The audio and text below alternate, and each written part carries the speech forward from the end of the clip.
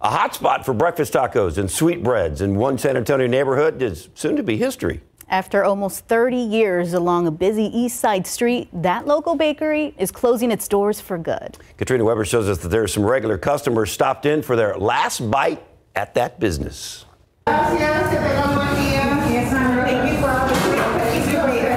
With one customer at a time, Marlena Araujo and her family have built a whole community, starting their day off at Nuevo Leon Bakery. I love it. They're kind. The kids always come in. They're super sweet. They're fast. And then the food is delicious. Nicole Reyes discovered the spot about a year ago, right around the corner from her job. She enjoys the service as much as what's being served. It has beans, ground beef, sausage, it has bacon in it. For John Ladson, one taco in particular brings him back day after day. But those days for everyone have come to an end.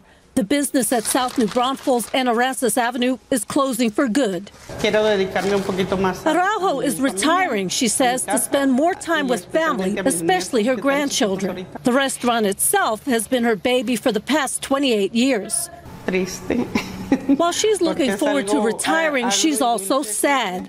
Over the years, she and her staff have had lots of early arrivals, preparing for customers, including generations of children on their way to school. While this has been a sweet spot for the neighborhood, many regulars say this day itself is bittersweet, and they wonder what they'll do tomorrow. Sad, real sad. I hate to see him go. That's unfortunate.